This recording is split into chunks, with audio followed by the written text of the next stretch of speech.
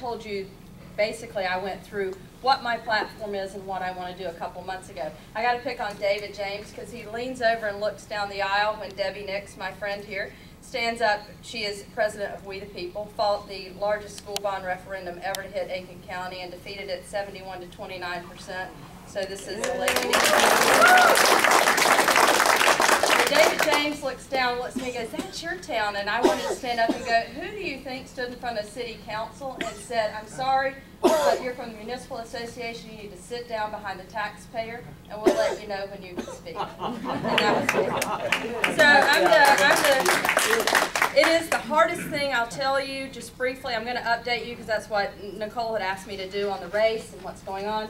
I'll tell you one of the hardest things I've ever done is to switch hats between grassroots activist and politician. And unfortunately, if I am running for office, I mean, I know Katrina doesn't want to be called a politician, but that's what we are. And sometimes you got to have good guys in there, because how are you ever going to get anything done? You can have all the ideas and policies in the world, but if you don't have someone to turn that into law, unfortunately, that's the way it is. So I hope, and I'm going to encourage, filing is now. I'm going to encourage all of you in this room to get out of the chair, and you're already out there doing grassroots, go file yourself. Take the step over from grassroots activist to politician. It is fun. It's more fun than I thought it would be. Today, the update is I knocked on 80 doors. I almost got bitten by a water moccasin as I stuck my hand in a gardenia bush. I'm covered in pollen. But meeting people door to door is one of the most rewarding things. It's kind of scary. You knock on the door and you never know what's behind the door. I mean, it could be, you know, Larry Marchant's mother today.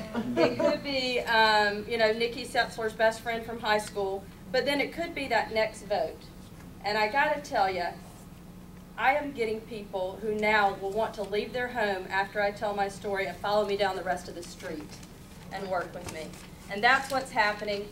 Door by door, people are getting on board. And so I'm committed 6 days a week. I knock on doors to the tune of 60 to 80 doors a day. And I will do that all the way through November 6th, because that's what it's going to take to make the changes we need to make in the Senate. So I am working my fanny off. My husband is keeping the kids, if you want to know where they are. On Saturdays, they're with me. And so together, we're going to make this thing happen. And I do appreciate your support. If you have a neighborhood that is in Senate District 26, I'm running against Nikki Setzler. I actually have a primary in June 12th, 1st, and then hopefully I will move on to run against Nikki Setzler on November 6th. But if you have a neighborhood that you would be willing to walk with me, it's so much better because you know these folks. These are your neighbors. So if you're willing to walk it with me, I would be proud to have you along the way. We'll bring you a big bottle of water because that's about all I can afford these days. But please let me know. It is going super well, one of the funnest things, and if you have been at any other meeting in the last couple of weeks, you've already heard it, but I've got to tell you because this is when you know you're being successful. For 2 years, I've been writing about the other fund, okay, that mysterious other fund made up of fines and fees, totaling $8.2 billion. Fines and fees are another word for tax. It's another way to surround and confuse. Driver's license fee is a driver's license tax. Fishing license is a fishing license tax, so we need to make sure we know that.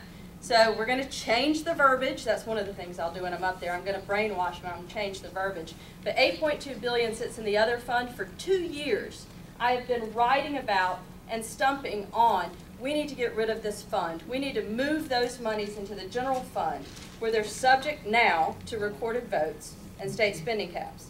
We need to move it out of slush. I've been stumping on it for 4 months, writing about it for 2 years. 1 month ago, Mr. Setzler introduced my ideas legislation with 13 sponsors. Yes. That makes me a pretty effective unelected senator. What took you so long to do the right thing? You had 36 years. And why now?